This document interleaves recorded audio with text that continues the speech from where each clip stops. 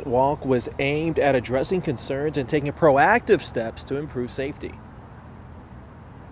It's a crazy last few weeks, or a couple months really, in the neighborhood. Robbie Redinger is one of many to put on his walking shoes and take part in a community walk around the Patterson Park neighborhood on Tuesday. It's a chance for neighbors and community leaders to talk about crime prevention tips, note and submit street conditions to 311, and connect with police. Honestly, I just want to see change. I think that goes for everyone in the city, and it's just stepping up and letting your voice be heard, making sure that we all know what's going on in the neighborhood. This comes as police investigate two recent violent incidents in the area. Early Tuesday morning, police say a 17-year-old tried to carjack a man in Canton at gunpoint. The driver, who had a licensed firearm, exchanged gunfire with the teen, and both were injured. And late last month, a man in Butchers Hill was ambushed and robbed by a group of young people. He ended up with a concussion, a black eye, and 7 stitches. For us as community members, and even for my kids as a parent, it's really just like there's a lot of obviously fear when you go outside, especially at night,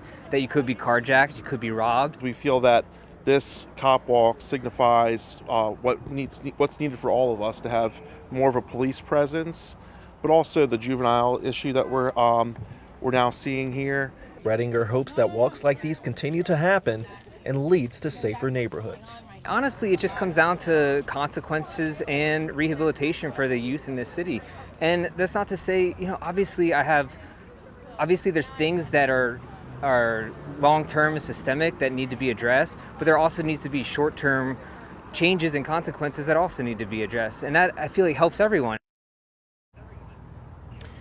Now, police have made 2 arrests in the Butchers Hill case. In the Canton case from early this morning, the victim who flagged down police for help after the shooting is expected to recover. That 17-year-old is in, quote, grave condition.